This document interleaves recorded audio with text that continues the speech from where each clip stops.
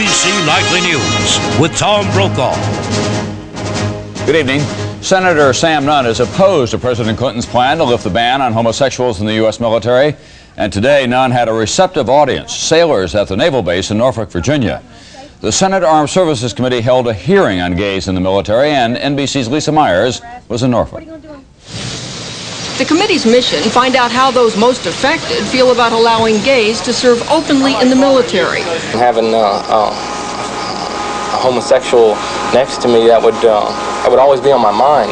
On ships and in a hearing, opposition was overwhelming and passionate. It's kind of curious that Mr. Clinton, after breaking every other campaign promise, intends to cash on this issue.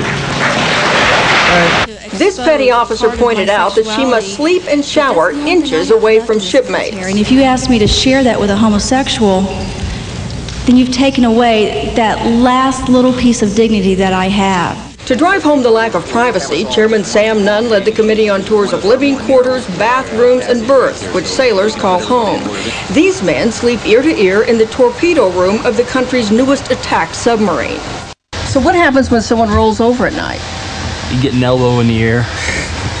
On this issue, Nunn at times resembles a prosecutor methodically laying out his case. He considers the men and women of the United States military his star witnesses. Well, let me just get a show of hands of everybody who would be in favor of keeping the policy like it is now, which is keeping your private life private. That's Nunn's position, that gays should be allowed to serve only if they remain in the closet. The strongest dissent from that position came from two officers whose careers are in peril simply because they are open about their homosexuality. We have fought for our country. We have died for our country.